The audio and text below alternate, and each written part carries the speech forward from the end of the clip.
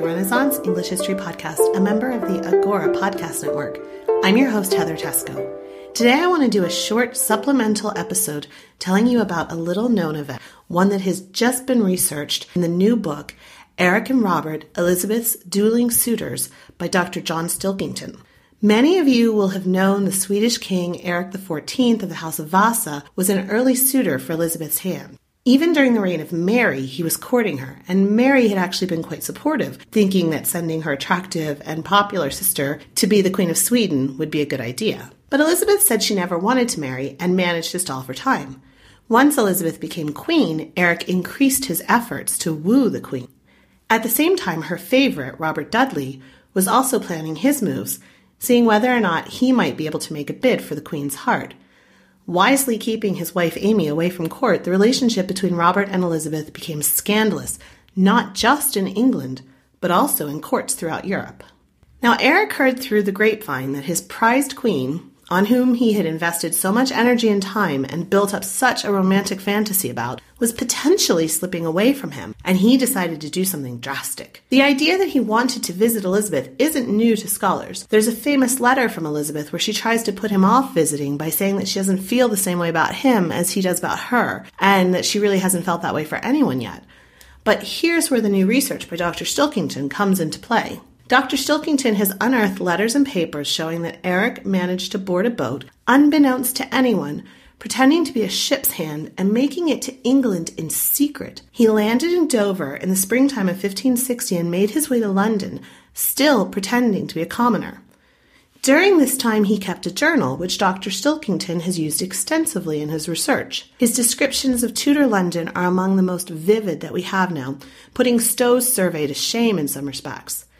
He openly wrote of his visits to bear baitings, quote, miserable, violent wrenches, but who can blame them, poor souls, being treated as such savages, he wrote, showing perhaps an early display of empathy for the bears in Southwark. He also wrote of his walks across London Bridge, quote, the rapids move quickly here, and one imagines the agony of being pulled under, but then one's eyes are drawn to the severed heads above the gate, where More and Cromwell had once gazed out through unseeing eyes on the horrors of the brothels beyond, and one's thoughts become much more happy indeed, he wrote. So we have Eric wandering around London like a commoner and trying to figure out the best way to make a play for his queen. Now here's the event that no one had ever heard before Dr. Stilkington's research. So apparently one day, Robert and Elizabeth were in the gardens walking.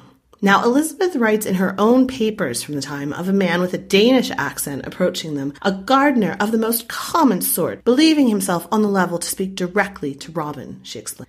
The gardener had the audacity to challenge Robert to a duel, and Robert, being hot-headed and a man who had to strut and couldn't allow himself to be shown up by anyone, even a gardener, accepted. So the two pulled their swords. Now the gardener had been hiding one within his tools, and he attempted to duke it out right there. The queen screamed, the guards came running, and the gardener was promptly taken to the tower.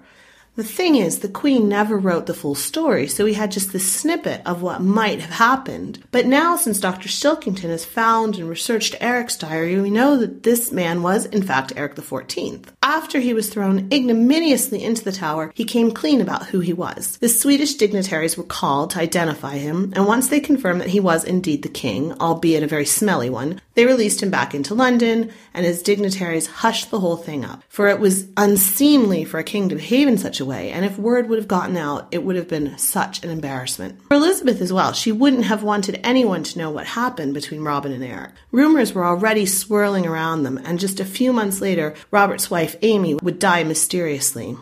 The less attention, the better. But now that we have uncovered Eric's journal and pieced together the dates, we know that this mysterious duel with the gardener was, in fact, one of Elizabeth's many foreign suitors coming to claim his queen. And if any of this sounded off to you, happy April Fool's Day, my friends. April Fool's goes all the way back to the Canterbury Tales. That's true. Check out englandcast.com to go deeper into the life in 16th century England with things that are actually true.